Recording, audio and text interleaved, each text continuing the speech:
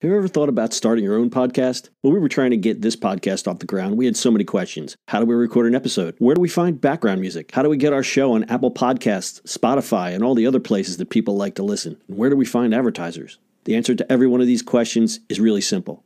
Anchor. Anchor is a one-stop shop for recording, hosting, distributing, and monetizing your podcast. And best of all, it's 100% free and 100% ridiculously easy to use. Anchor makes it simple to get up and running. You can upload and schedule your podcasts ahead of time. It publishes to all the major podcast platforms. You can easily check your stats. I could go on, but instead, why don't you go and get started? Go to anchor.fm/start to join the e-commerce minute and a diverse community of podcasters already using Anchor. That's anchor.fm/start. We can't wait to hear your podcast. It's the e-commerce minute, your daily dose of e-commerce, tech, and retail news with your hosts Bart Mraz and John Suter. The e-commerce minute is a production of Sumo Heavy, a digital commerce consulting firm in Brooklyn, New York, and Philadelphia. Find us on the web at sumoheavy.com.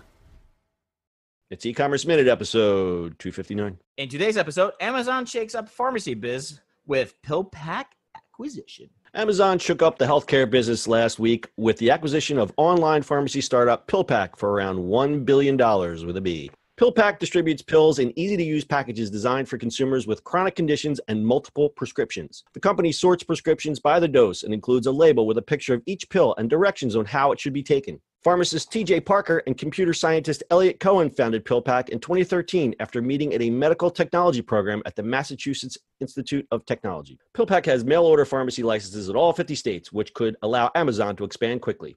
PillPack also has relationships with most major drug benefit managers, including Express Scripts and CVS, and says it works with most Medicare Part D drug plans.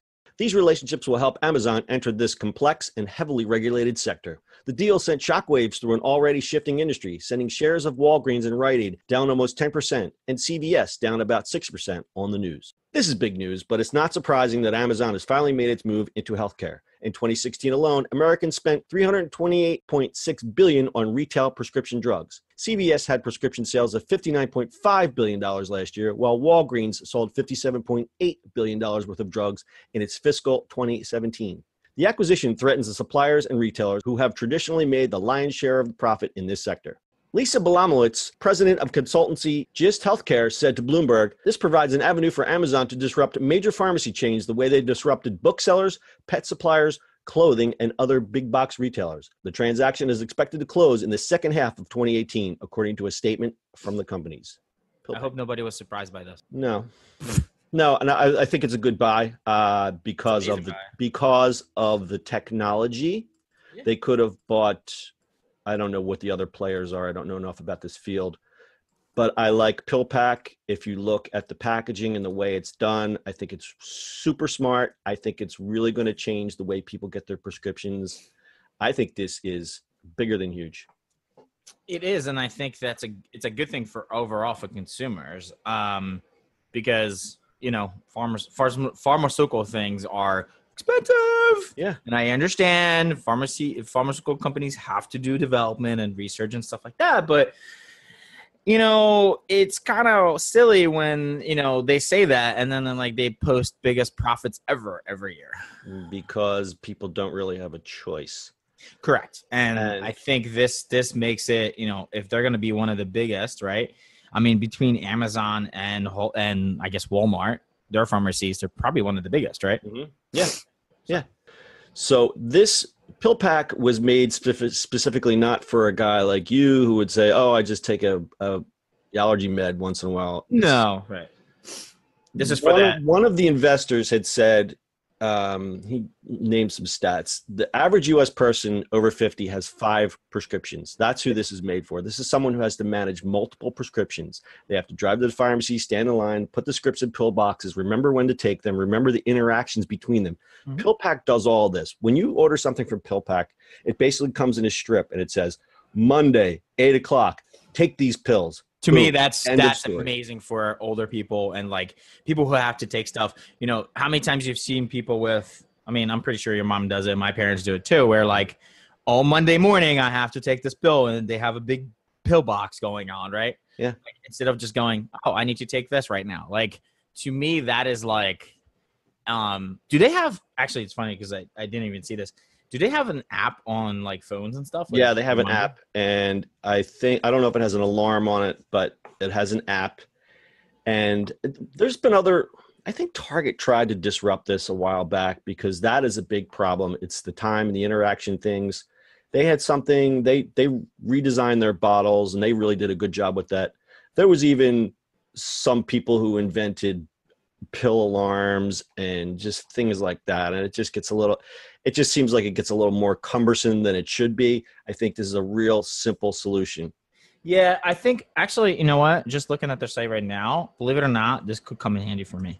Like even the first picture has 1 cinnamon, 2 fish oils, 1 vitamin B complex. I think that's a combination I would take. Yeah. I mean, I think what's going to happen is the company will remain the same. I think everything is just obviously Amazon will be the owner. Nothing changes. And in fact, you don't really pay for this service. You just have to find a pharmacy that offers this because insurance pays, the consumer does the copay. The service is free. So it doesn't cost anymore. You just have to find the pharmacy that offers this. So now what will happen is you're going to say, why the heck do I want to go stand in line and Rite Aid when I can just go on Amazon.com and get my fish oil and my vitamins or my cholesterol, my beta blockers, whatever the heck we're taking. Yeah. So there's actually a company in New York that was also doing this. And I think now they're not going to be doing that anymore unless they try. But I think I think this is a better way of doing things. So strategically, great deal for Amazon. You saw the numbers. Drugs are 1 to 1.5% of GDP. That's so anyone surprised by this is a fool. But Amazon needed that jump start because what PillPack offers, they have all the licenses in 50 states. I think so. They have there's 2 licenses. There's mail order and then there's retail licenses. I think that the retail license has to still come into effect, if I'm not mistaken. I believe so. But once that happens, how soon do we see pharmacies in Whole Foods or in the Go stores? Right? You get the retail pharma licenses, all of a sudden it's like you're going to Amazon for your drugs. I mean, why would you want? I mean, you just get it delivered. And like, if you really think about it, right? If they do this right and you're in the area where Amazon now is around, you'll get your stuff in 2 hours anyway. Yeah. Yep. Yeah. So think about this. Right now, PillPack only has 40,000 customers, and they sold for $1 billion.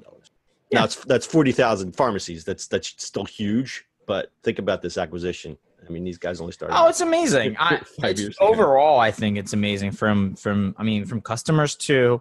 I mean, I would say this is amazing too for people, sort of like eventually for your parents, where it's like for you to make sure they're taking their stuff. And and what they're taking. You know what I mean? Like all of a sudden it makes it easier to check up on this stuff. To have this stuff done via mail order, I don't know how many stories I've heard in the last year of, grandma tried to go to the pharmacy and she fell. Right. That is completely unnecessary. Yeah. Completely unnecessary. And then an idea that you can Target is even doing these things where like your roll of paper or toilet paper is gone. It's just reorders it automatically. Yeah. I mean, they're probably hopefully they're going to build in these packs where it tells you they actually took it or at least took it out of the thing. Right. So there's like less of that moment where you're like, your app can notify you that grandma took. Oh yes. Very, very smart. Very smart. Yeah. Right. I would definitely. At least you have that, right? You don't have to be calling everything. Like, grandma, listen, we have dash buttons that tells me when to get paper towels. I would certainly hope that we get a button that tells grandma took her pill. Right. I would think science should go towards something like that. Wouldn't you think? Yes. Like that is the weirdest simple thing. And we had friends who tried to build this a few years ago and it actually worked. My dad actually was using it because it was great. Yeah. They like texted him every time he had to take one. He had to for a bit take a few pills for 6 months, and he had to take him like every 2-3 hours. Oh, I remember that. That was a long time ago, wasn't it? Yeah, that was a while ago. Yep, that was happening. Anyway, to wrap it up, we knew that the healthcare industry had predicted this. CVS tried to buy Aetna for $69 billion.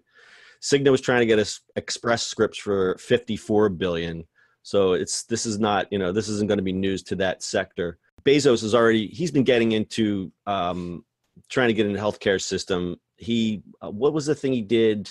I'm trying to read this here with Berkshire Hathaway, JP Morgan.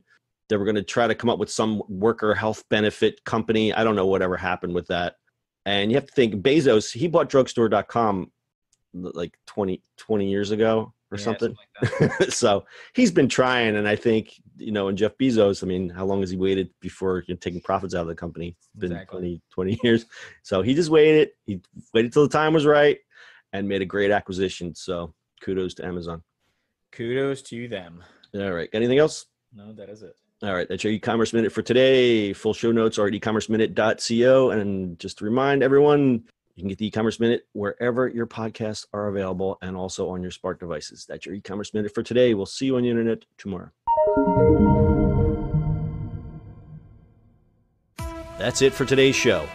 If you like the show, do us a favor and subscribe or leave us a review on iTunes. And don't forget, you can now listen to the e-commerce minute on your Amazon device. Just add e-commerce minute to your flash briefing.